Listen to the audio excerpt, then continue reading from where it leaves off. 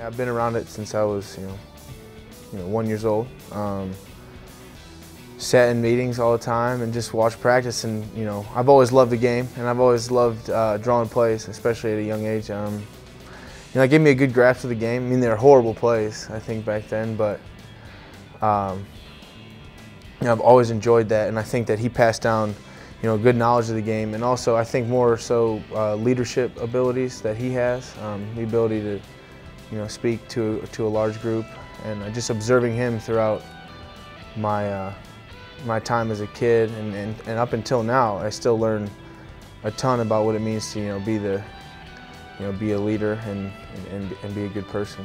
Well, you move on average 3 to 4 years. So I was a new kid 9 times growing up.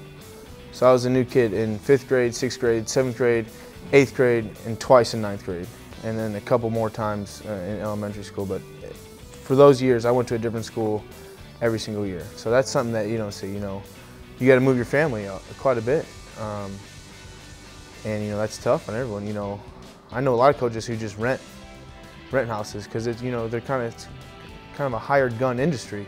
You come in to flip a program or win some ball games, and then sometimes you move up, or sometimes you have to leave, and that's just the nature of the game. It's a fickle business, and as we've seen with many examples, there's no rhyme or reason to anyone coming or going from a program. So it's pretty hectic. The entire year is based on 12 Saturday afternoons, whether you had a good year or a bad year. So it's pretty wild.